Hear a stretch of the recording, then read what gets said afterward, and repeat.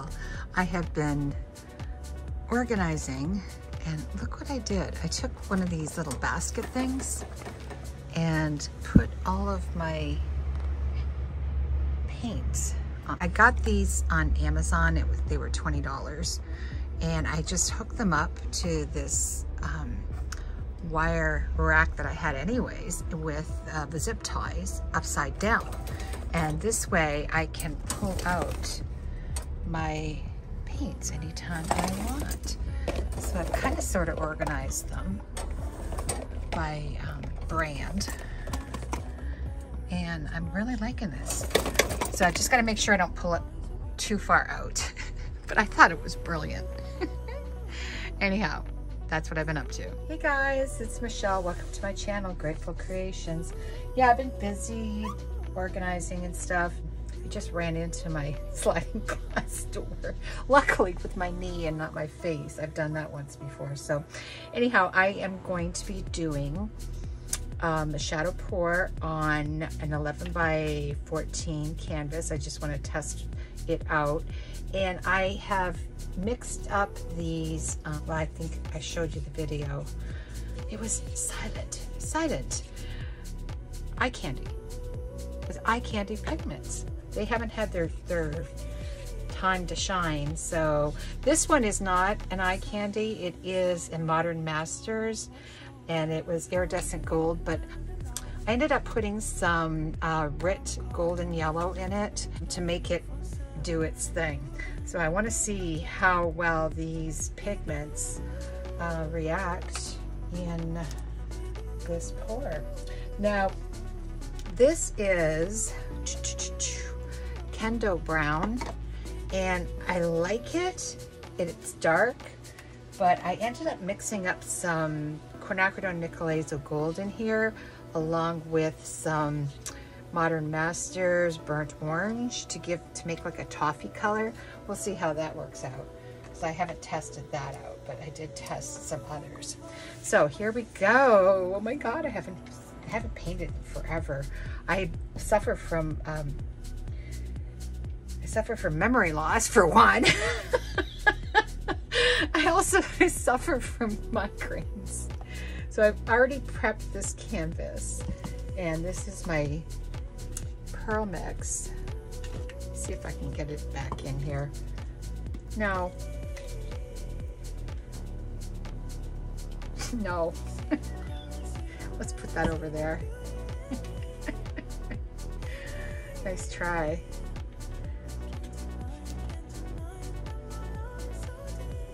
Okay.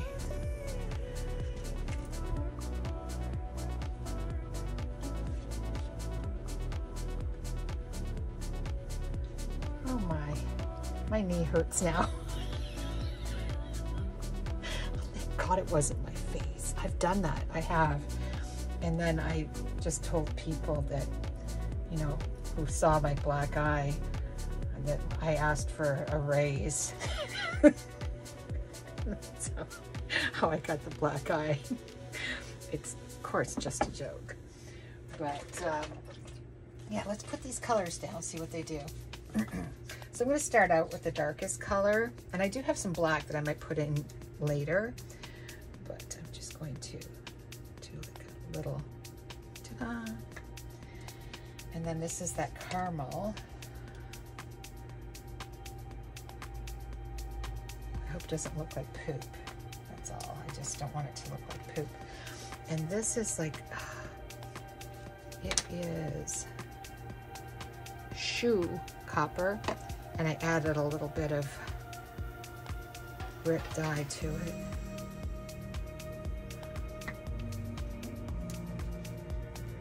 This one is Baku Red. Beautiful color.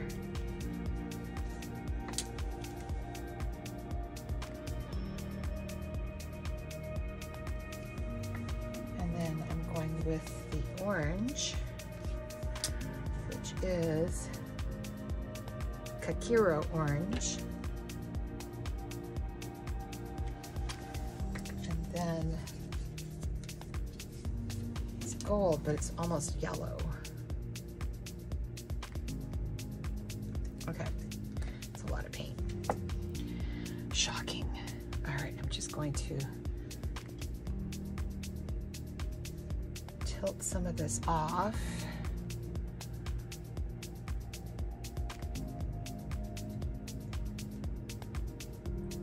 Doesn't matter what it looks like because I'm going to be putting another coat over top. Oh, there's a lot of yellow. Yellow gold.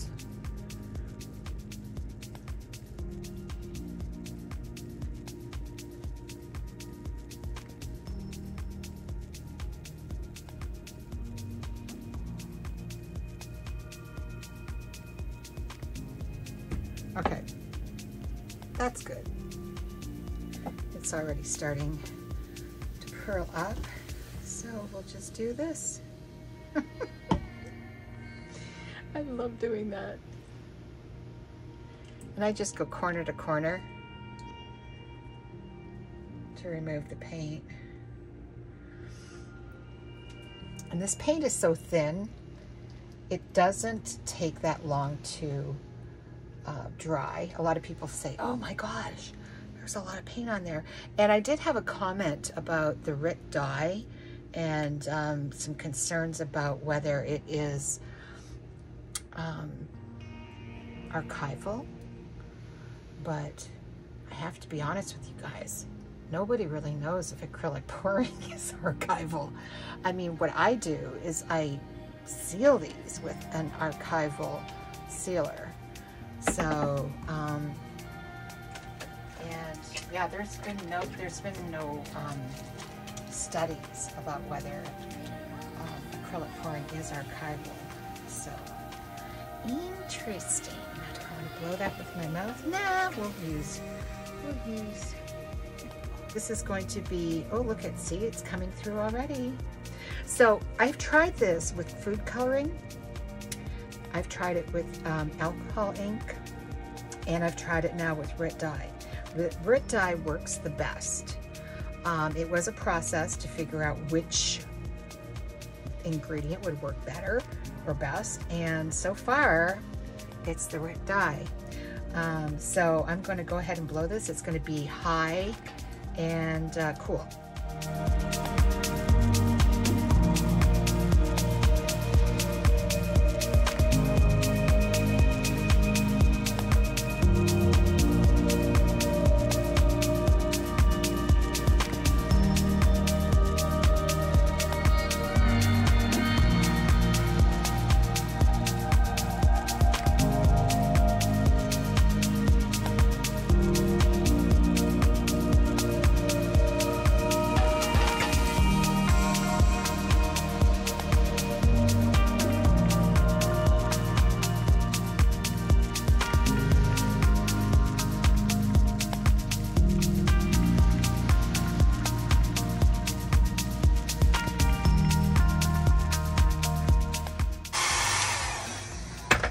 I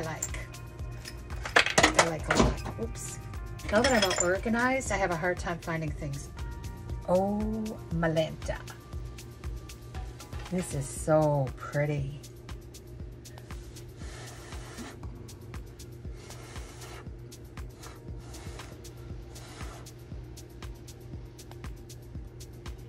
I don't know if I'm going to do a whole lot to it. Wow. So it's so cool because you can see the shadow underneath. That's why I called it a shadow pour.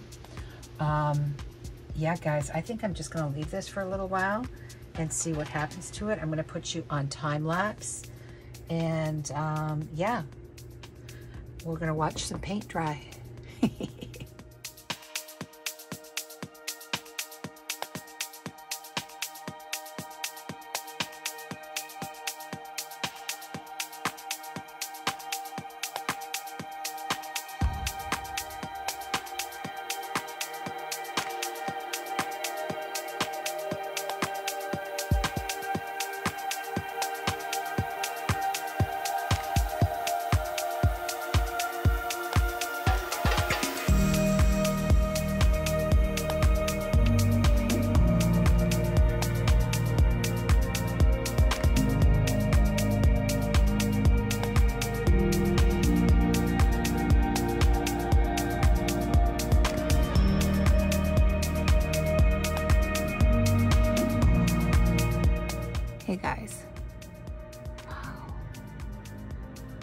Every time I do these, I'm more astounded.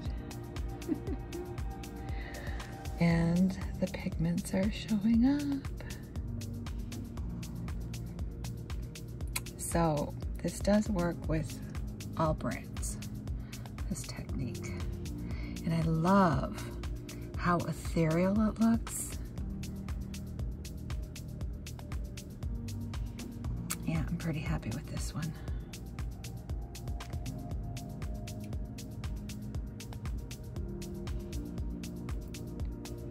Very cool.